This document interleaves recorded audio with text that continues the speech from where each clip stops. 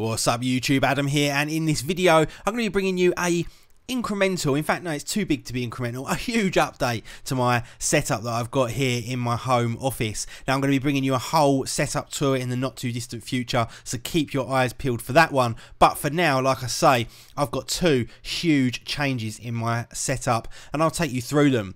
Now a little while ago I brought you a video showing you my new 6 4K screens and how I went about running those. Now at the time I was using an ATI card in the external GPU, but I've upgraded them to these absolute beasts, the KFA2 GTX 980 Hall of Fame edition, and these things are absolutely insane. So I've gone ahead and put one of these inside the Sonic case, and I'll leave links to where you can purchase all of this stuff down in the video description. And now 3 of my monitors are being run by the Mac Pro and 3 of them by this absolute beast of a card, and shortly I'm going to be bringing you a full-blown Hackintosh running 2 of these cards on these 6 4K screens.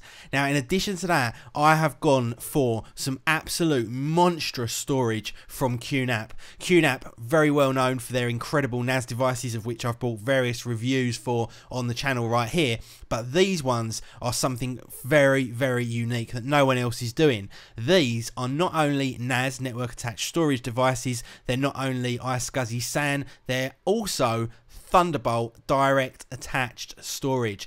So any machine that's Thunderbolt capable, you can plug this straight in over a single cable and use it as direct storage that's plugged directly into your machine, which is incredible.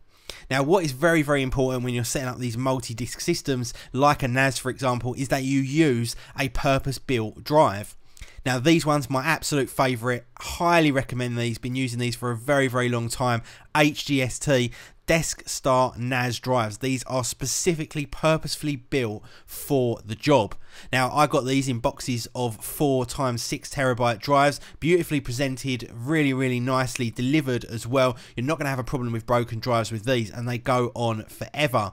Now in here I've not got 8 drives, I've not got 16 drives, I have got 24 6 terabyte drives, giving us a huge 148 terabytes of raw storage.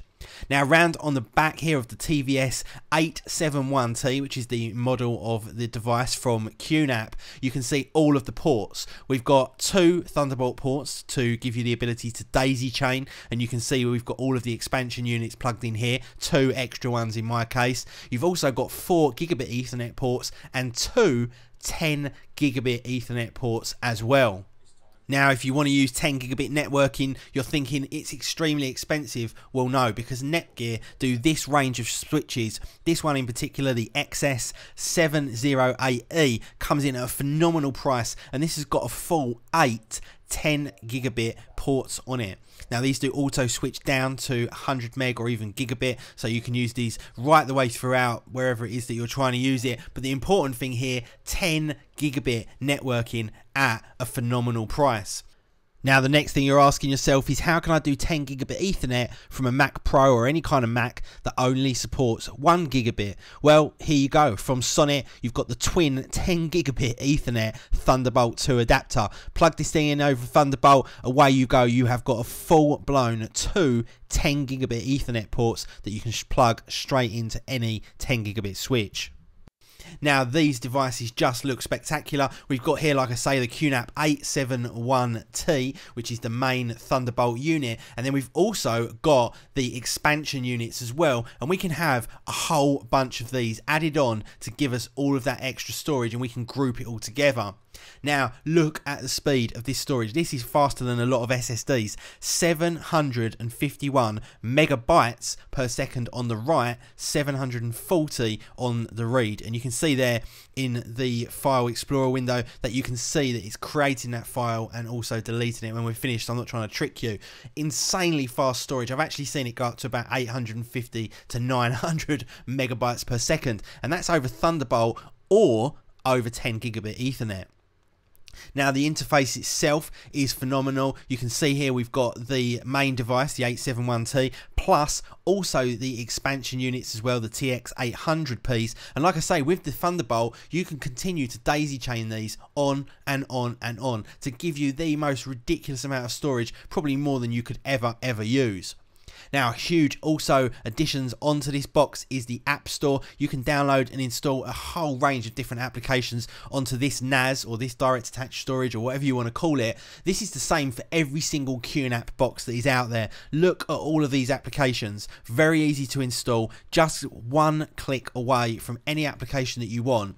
And one of my favorites is this one. This is a virtualization station. Now in here we can create virtual machines. So this is very similar to something like VMware, for example, or Hyper-V from Microsoft, and I can go away and create virtual machines in here.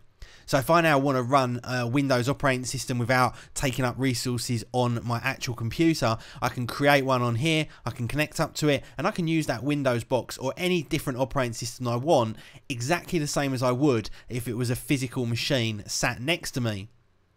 And again, the speed of this thing, absolutely phenomenal. Just look how quickly we can copy this file, which is a 4GB file. It is so fast, it's absolutely outrageous. And if you want to take the performance one step further, you can simply remote desktop onto it and use it as a networked computer.